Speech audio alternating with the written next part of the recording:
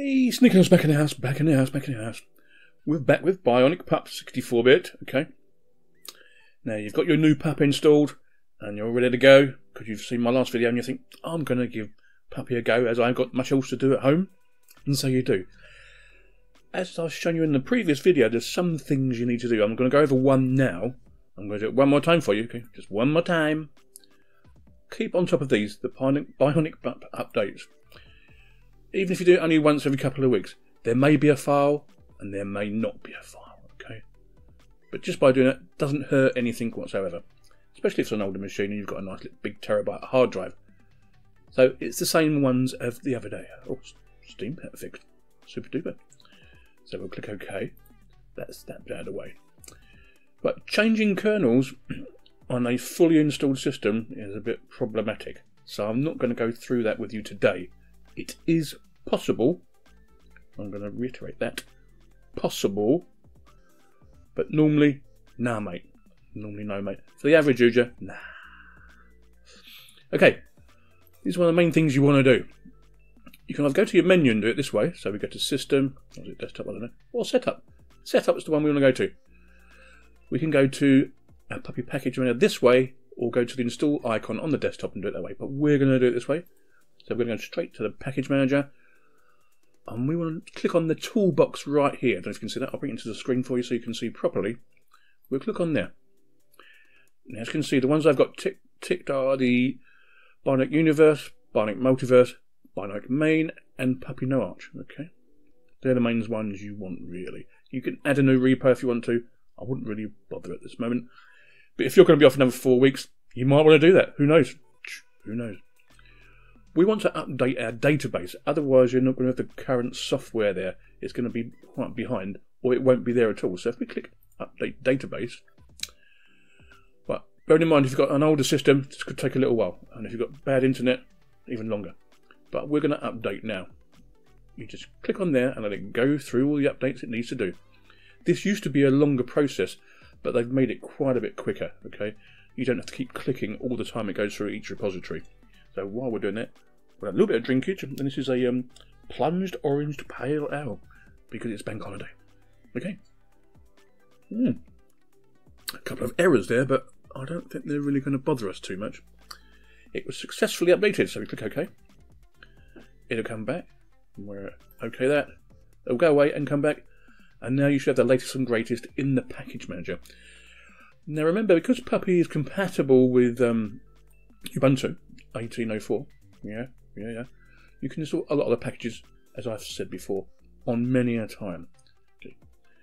So, another thing I want to show you is, if you need to work from home and you need Teams, or you like Microsoft Teams, I know I said the word, Microsoft Teams, or you need Zoom, they are available. If I go to my menu, and I go to Internet, or is it under Network? It'll be under Network. So I have Microsoft Teams here, and I have Zoom here. They're all here for you. Now, as you can see, if you go back to QuickPet one more time, and I'll show you what I mean, and we go to Office, Zoom is here. And if you click there, it will download it for you, and it does work, okay? But, I say to you, if we go to Files, and I think it's under Spot, and we go to Downloads, the deb files are already there for you. Yeah. So you just click on them, and they're installed. So they're already there for you. So no need to worry. And it does work. Although Microsoft Teams is a bit of a pain because it automatically starts every time you start the machine. You can change that in the settings, by the way. You don't have to do anything else. As for the little glitch we had with LibreOffice, that's all fixed now. So if I go to Calc now, bish bosh. The screen resolution for the app wasn't set correctly. That's all it was. It was all stuck in that little tiny corner at the end there. That's all it was. So that was sorted. Remember, if you go to your, if I'll show you here, your Desk Manager, we'll just wait for them to boot up, and we go to Default Apps and click on Plus. You can change the default app for everything you want to click on. Yeah, every one. So the more you download, the more you can have. Easy peasy. Simple, isn't it, really? Yeah. Another thing I want to show you is, if I go back to the menu, and it should be under Setup. If you go here, and you want to put Puppy on a stick, from within Puppy, it's called Stick Pup. And it puts the files in a FAT32 folder on a USB stick for you. bearing in mind it will wipe the drive completely and utterly. Okay, completely and utterly. So make sure there's nothing on there that you want to use. If I click here, it will say there's no USB found, so it's not going to work. But yeah, it does work. I tried it earlier. But it's just like, I don't know if you've seen me and Steve do it before, many moons ago, a couple of years ago. You can just transfer the files over manually if you wanted to. There's no big deal. It's just an easy way to do it. But if you're a new user, they've made it easier for you to do it. Okay. As from last night again, or the last video, remember we're keeping Puppy nice and tidy and clean because he's nice and new, but he's a bit wet behind the ears, isn't he? So we click on File.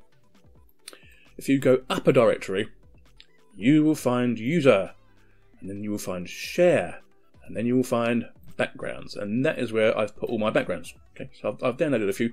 As you can see here, I've got a Conky I like. That's pretty cool. I like it. I've added quite a few new programs as well. So if I go down to menu, and you'll see what I mean. I go down to multimedia. These are for me. Be different for you. Okay. VLC I've installed manually. Okay. Kane Live manually. Audacity manually. You can hear that word quite a few times. Mix manually. Yeah. Spotify. I've already shown that to you, and I've done to show again. If you don't like XF Burn, you can get another one, but it does exactly the same thing as all the others. Bear in mind, I'm using a simple screen recorder here, and it's using under a gig to record the screen. So even if you've got an older machine with 2 gig, you can do it. But as soon as you start the browser up, it's going to do stuff. Okay, so if I click on my browser, which now open up Chrome. Remember, if you don't like Chrome, install a browser you do like. You know, don't kill the messenger, as they say. So everything can be done from here. You can even access Zoom and Teams from here as well, by the way, if you didn't want to access it from the main menu. Okay. So that's how to keep your old puppy a bit cleanly and tidy. The next video on Puppy was requested by Mr. Ghosty, as we said. He wanted to know how to install it on bare metal from bare metal. So the next one from this one is going to be install it on bare metal while we're on bare metal. And I'll show you how easy it is to do. I'm going to record the whole process for you, okay? Hope you like that one. Keep safe. Don't go out. Stay in your garden or on your balcony. Or hang your head out the window for a bit of fresh air. Good luck, everybody. See you next time. Sneaky Linux out. I'll see you later. Bye-bye.